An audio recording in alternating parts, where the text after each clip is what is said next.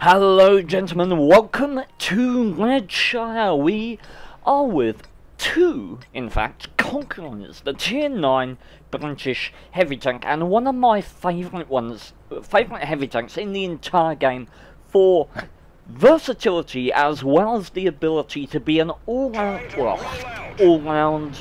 a powerhouse at what it does. It has the best range of fire with a 122mm caliber gun and higher at tier 9, and that is where the brutality of the Conqueror really shines in its ability to just blitz down its opponents with this astonishing gun. It really is a beautiful vehicle indeed. We're going to talk about that later. What I want to establish at the start of this game as we're rolling out of the cap circle here is two things. One, that we are in quite a difficult match here. Although it may statistically be a 50-20%er, we have a very skilled platoon on the enemy team in some very dangerous tanks. E100 IS-4, Object 260, all in a platoon. I mean, that is a tall order. And the other thing I wanted to establish is the objective of the gameplay. As always, I want to have an objective to try and keep my commentary on track. Now, I found it difficult to establish an objective when thinking about reviewing this game because a lot of the movements that I make are very specific to this game. So what I eventually decided the objective would have to be is behaviours based around a base cap. When you have got pressure on the enemy cap, specifically how that should affect your playstyle.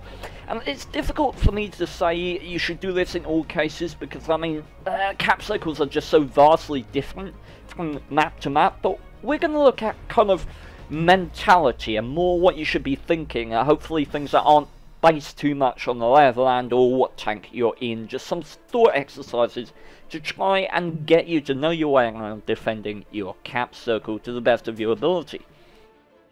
Now, we start off at the start of this game, me and Poodle, and I think Jada comes over here eventually, I'm not sure. But we start heading off to the heavy tank engagement, despite our better judgment. The one thing that I did realise in this game that I was telling Poodle as we rolled out here is that despite the fact that they are in very powerful heavy tanks, I looked at the layout of our team and I especially looked at the tanks that were coming with us, and I decided numerically, if not statistically, we have an advantage over them. Say what you like about these guys being very skilled players, they are only 3 tanks, and other than them, the enemy have an E75, an M103, a T10. And we have E100, IS-7, T125, 2 Conquerors, me and Poodle are both very skilled respectively, and an M103. We have a lot more to fight this engagement than they do, and so I think even with them over there working together as a platoon, we can work to outplay them with the sheer number of forces that we're going to have going this way. So that's why I was so keen to go with our team and support them here. And so I'm kind of stopping and saying to Poodle, no, we've got to go, we've got to push forward and capitalise on this numerical advantage that we have. Now, why do I love the Conqueror specifically? Well, as I said, it's versatility. We'll talk about the armour and we'll talk about the gun.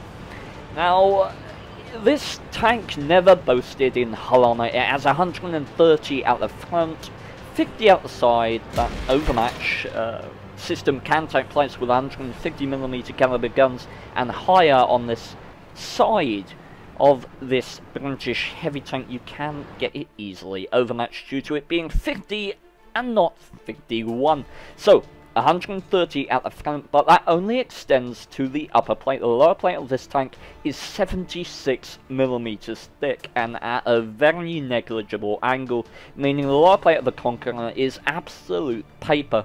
But it's all relative due to the fact that that 130mm of frontal hull armour, flat, like that, will probably get you about 180mm of armour on the upper plate of this vehicle, which at tier 9 is not anything. It is pretty much paper. You are going to be able to pen the upper plate of the Conqueror with 200mm of pen reliably as long as there is no angle in it, and most tanks that are going to be shooting at you will sport more than 200mm of pen, so hull armor is really not what the Conqueror is about. What the Conk is about is using its 7 degrees of gun depression and its 254mm of frontal turret armor.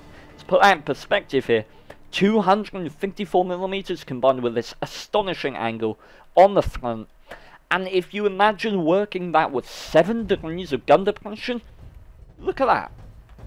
That is phenomenal. That is distinctly British right there.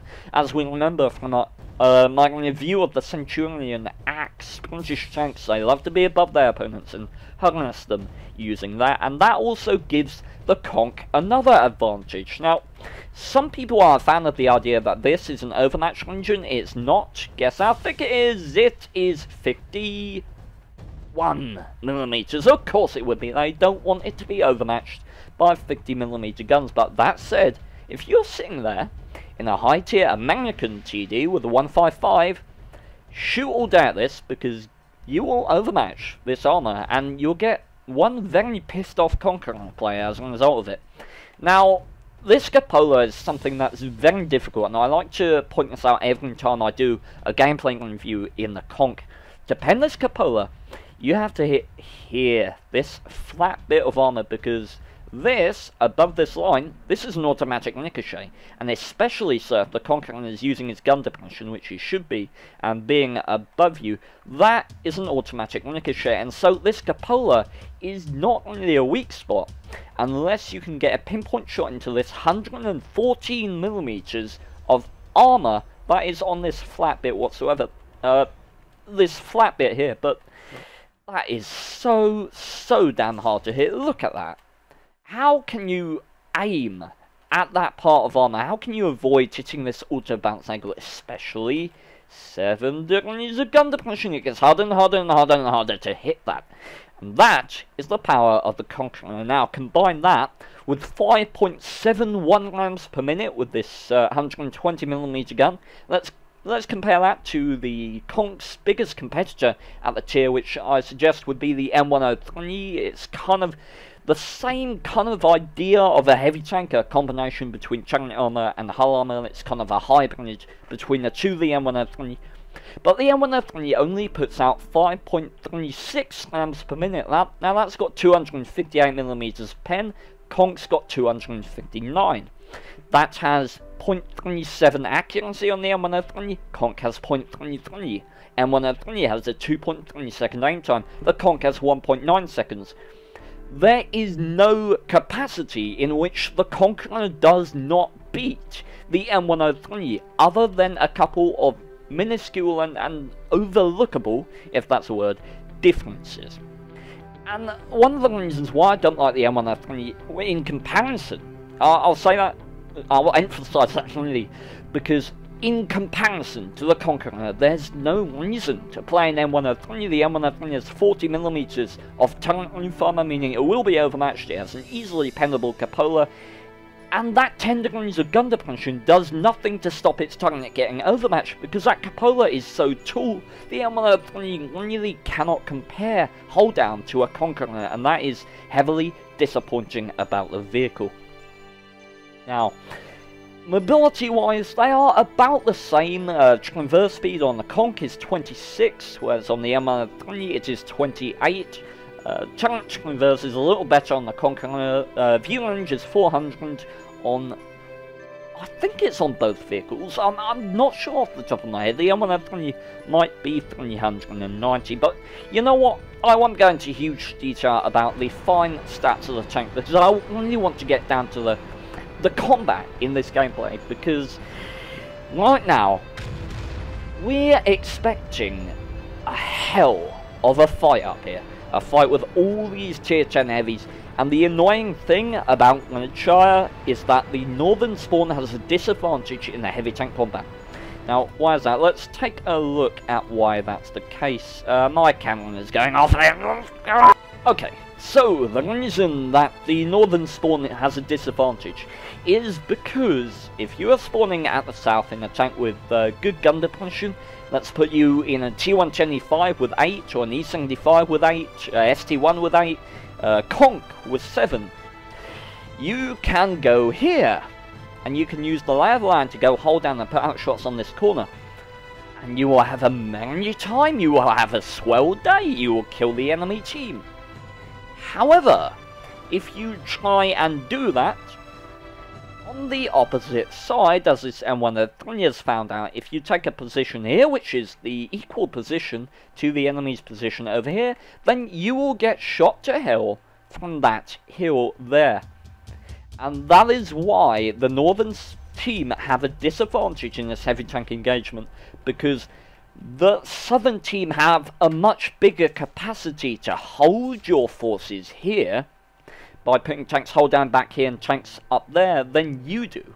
That's an unbalanced map. It's as simple as that. And so that's something that I was discussing with my platoon mates as I loaded it into this game, that could potentially cause us a disadvantage. But it's at this point that we notice that the Object 260 is spotted on the other flank, and so we start thinly crafting that the entire platoon must be there, and even if they're not, we know that we have a numerical advantage on this side. Now, let's just discuss a very, very important thing about Redshire. I think that 1.9 second aim time coming in handy there. Redshire is a very difficult map for attacking if you don't know what you're doing. It is very important when you win the heavy tank engagement not to YOLO into open fields in Redshire, because let's give an example, what I would do in this situation, let's say I had a platoon of 2, let's outplay all these tanks here with a platoon of 2, shall we? What I would do is I would send one person back here to these bushes, maybe an Object 140 or something. Send an Object 140 back here to these bushes. And then I would have my good self and whoever else fancied it up in these bushes right here. And that, right there, is om nom nom for all of these I mean, just the shots that you get from this position, if you just put one target, one tank in a bush there, you will be able to rip them limb from limb from this position. And that's the key about Redshire when you're attacking from the heavy tank engagement. You never want to move out into the open, you want to move to the next point of cover as quickly as possible. So when you're attacking from north to south, do not attack over the open there, do not attack in that open land, you want to attack as soon as possible, get into the cover of these houses, because that gives you cover from the hills there, and then you can think about making an engagement. And the best thing to do once you've won this heavy tank flank is to close the distance in these houses, not go for the base, which is one of the most open things in the history of the world. Do not go for the base, go through these buildings all the way through here, and voila, you've closed the distance to the enemy team without ever exposing yourself to their fire, and then you can come up under them and you can start spotting them and digging them out without taking a load of long distance fire from targets that you cannot see. Now, it works the same way on the other side, attacking from the south to north, although not as much of a disadvantage getting spotted in this area. It becomes crippling once you try and attack around this corner, so never do it from south to north. What you want to do from winning this flank is come in this low ground there, exploit these hills, and take them all the way along here, and voila, you've closed the distance to an engagement where you can get cover from the houses, you can move up under the guns of the enemy and close the distance to them without getting shot at long distance by targets that you can't see. Those are the measures for attacking on Redshire. And at this point we know, again with our numerical advantage, that we really do need to be pushing this flank. You can see our teammates bouncing APCR shells off our asses there. I'm not sure who that was. I can't afford to be waiting here. Our entire team can't afford to be waiting here. So at this point everyone decides, okay, That's it, we're going in. And this is one hell of a heavy tank push. You don't get this often, and you know, I've got to have a decent amount of respect for this team. Usually it would be me that's pushing forward, but look at this. This is synergy in a random team, and this was just absolutely fantastic to see. And to be honest, the only reason why this worked is because we all did it at the same time. I'm sure you can easily imagine what could very well have happened here, and that is that each and every one of these heavy tanks goes out one by one into the open, gets spotted by these targets, and shot to hell by this Object 140 and AMX-30B, which have, as you can see, being the good players that they are, they've relocated into this position in anticipation of us blatantly and stupidly exposing ourselves on the side here as we attack their forces. The only reason this worked in any capacity is because we all did it together. You know, we just went in, we threw caution to the wind. And just the sheer number of forces was too much for the enemy. At this point, I'm telling Poodle, do not stop, do not stop, do not stop. We need to get to those houses, and I'm not stopping for a second here. I know my objective. I know I have to get in cover before I can even think about engaging the forces here. So I get myself into a defensive position, as I talked about earlier, using the cover of these houses so that I am not exposed to the enemy medium tank fire, which all these guys are. They are pushing in a terrible position, and you can imagine, if I had been in this game, I would have had a tank there, as I said earlier, and just, can you imagine, Object 140, AMX-30B, E100 is dead, IS-7 loses the vast majority of his health, M103 is dead. That's 3 enemy heavy tanks would have been gone by having a medium tank using this lynch line to spot and play defensively and spotting for their team. That would have been basically our game over, but the enemy didn't do that and they stuck to their position on the hills. Now, I am hoping against hope that my team will push in a smart position, that they will push through these buildings and, as I said, attempt to close the distance to the enemy and get under them without exposing themselves to fire.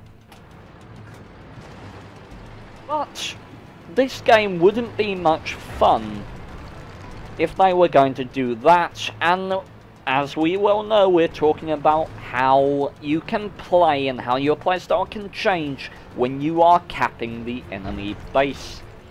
And Poodle is saying everyone has to cap now, and from I can see his point of view very easily. The enemy are closing in on our cap circle, but the thing is, these kind of players, and respect to them for it, because I have exactly the same mentality, they don't like to win a game by capping.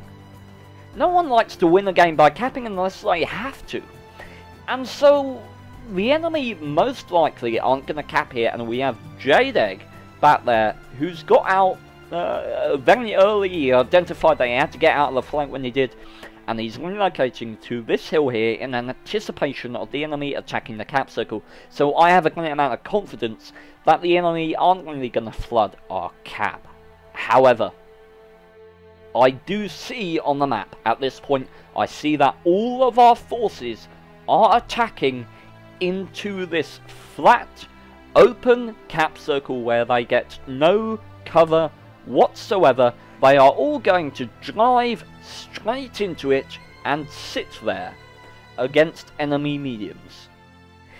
Now, this is not a maneuver specific to caps. You should always think about the lay of the land. You know, what you want to be doing is putting yourself, if you need to take an aggressive position, this is so difficult to explain, but you can take aggressive positions as long as you have adequate fire support, and in an open map like this, ridge lines with your team on the side at distance are a fantastic opportunity.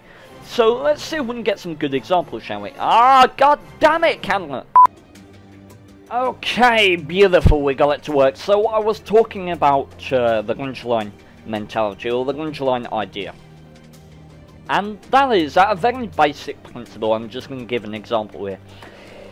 If there are tanks infesting this gungeline, let's say there's 15 TDs all over this gungeline, light tanks, whatever, there's aggressive people here.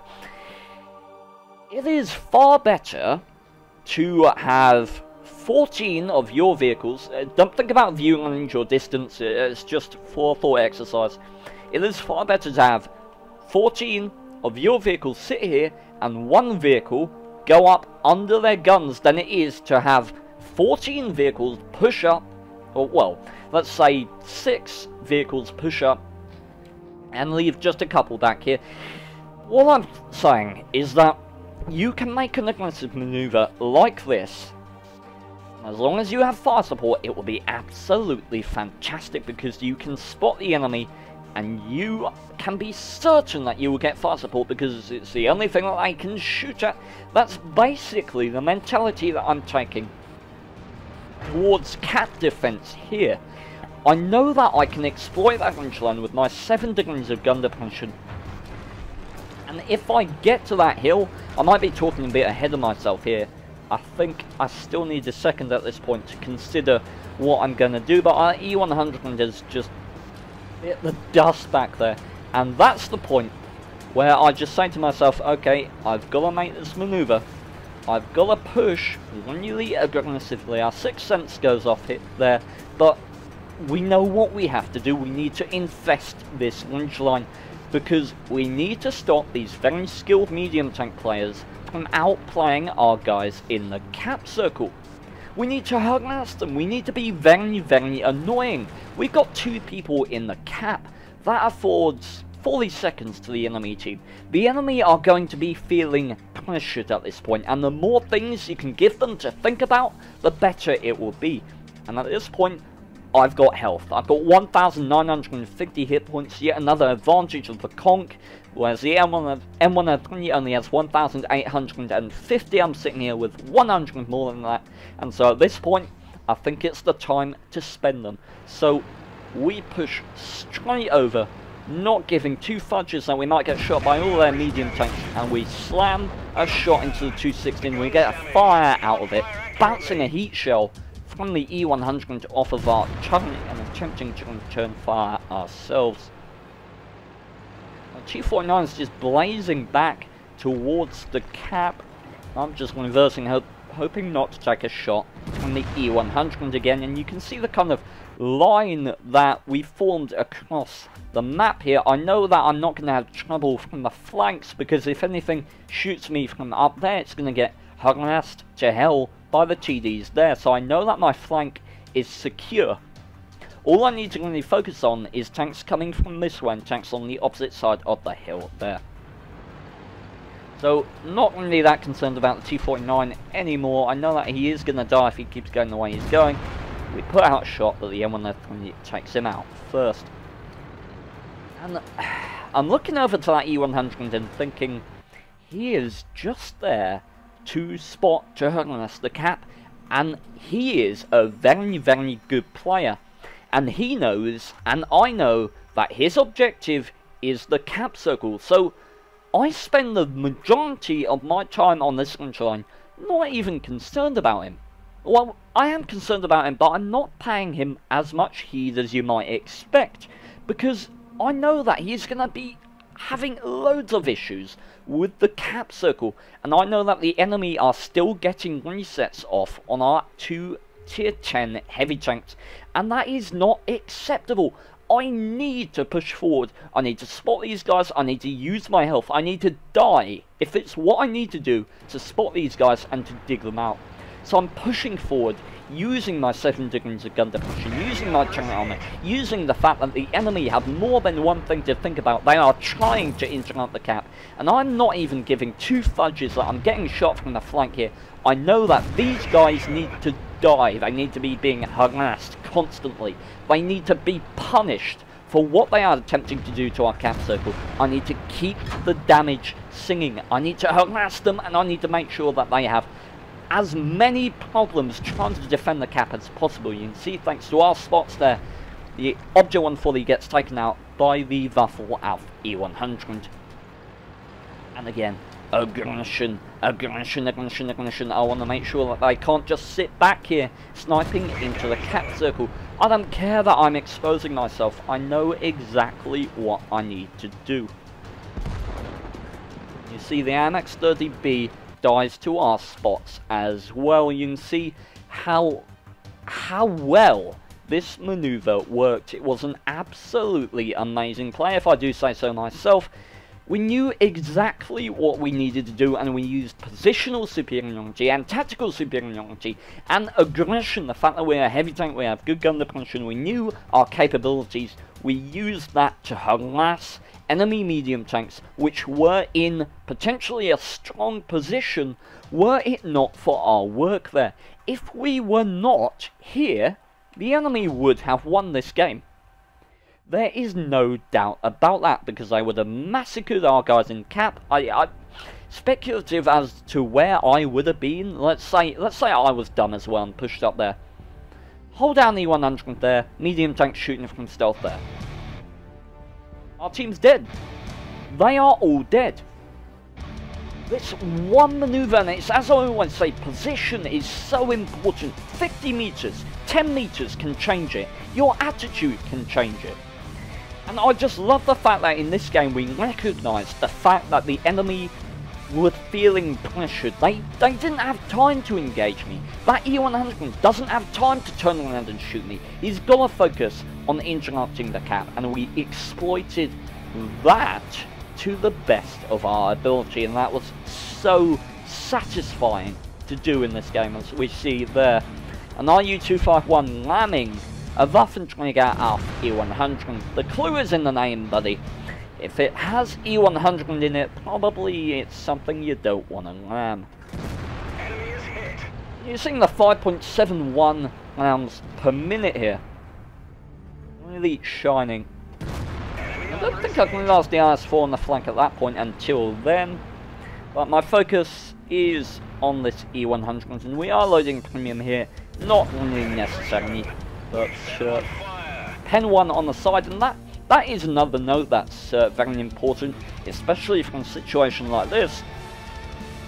That the Conqueror, with its 259 base pen, it gets APCR shells as its ammunition, which in my opinion is better. Although APCR shells generally will have lesser penetration than their heat counterparts, they are better.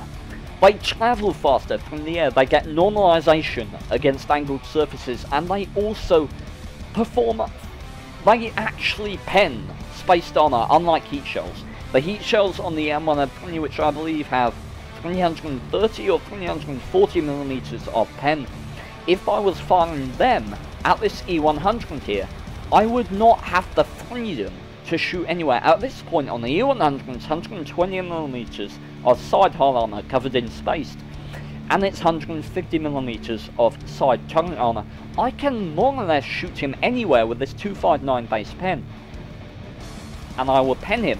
And the same is true with the M103 with its 258. However, if we were to fire premium, the APCR means that I could shoot him there and pen him. But with the M103, I would need to specifically aim to avoid spaced armor, which would mean I'd have a far smaller target to shoot at. And with the .27 accuracy on the M103, which is a major letdown, especially in stark comparison to the Conqueror, I don't think I'd feel as confident as I do right now of taking the C100 to pieces at long distance. It starts to angle out his armor here, and we're not interested in squandering a shot that we know is not going to pen. And our Dystonia there really costing us that shot. You can see we were aimed pretty much perfectly, but a little jarring movement to the right costs us more damage. And the IS-4 is firing heat, but at this stage of the game, highly excusable. At this point, I'm not sure whether it's my Dystonia or just sheer and utter hypeness. You see, .23 accuracy. This gun is glorious. This has got to be the best gun at tier 9 on any heavy tank, without a doubt in my mind. Now I loaded a HESH shell to deal with the E100 to find that IS-7 clinic there, and it's something that's also worth pointing out. The high explosive shells on this tank are HESH.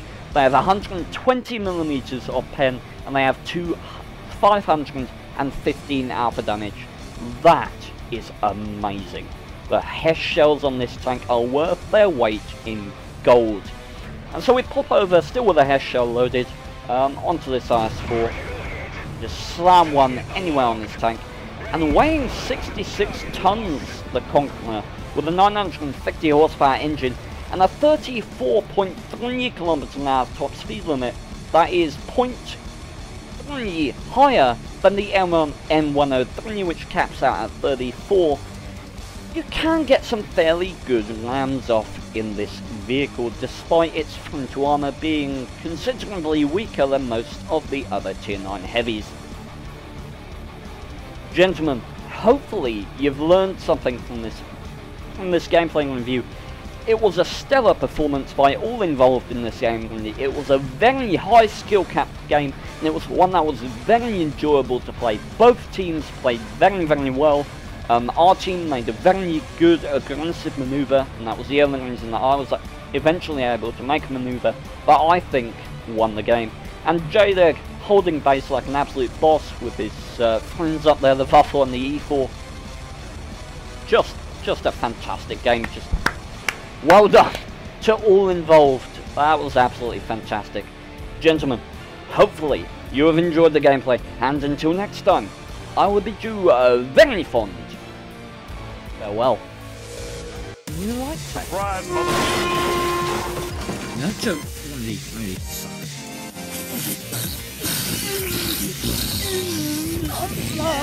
How are you? I can see the stars and I'm Junanus. Lol. Oh, come on! We got all the kills, guys. 15 kill game incoming! Oh, Dude! well done, well done. Dude!